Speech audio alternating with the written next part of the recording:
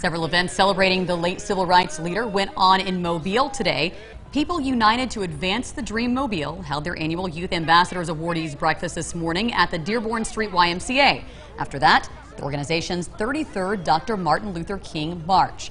The president of People United to Advance the Dream says today is a day to observe what would have been Dr. King's 94th birthday and to also recognize the milestones made since the civil rights movement.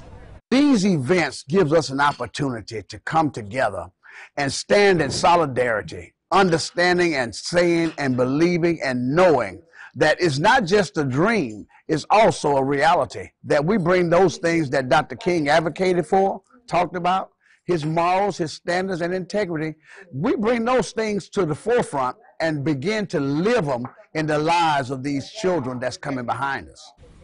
There were also events in Northwest Florida to honor Dr. King. Pensacola's MLK Day Parade returned for the first time since the pandemic. We'll have video of that at 4:50. And there was a parade in Fort Walton Beach.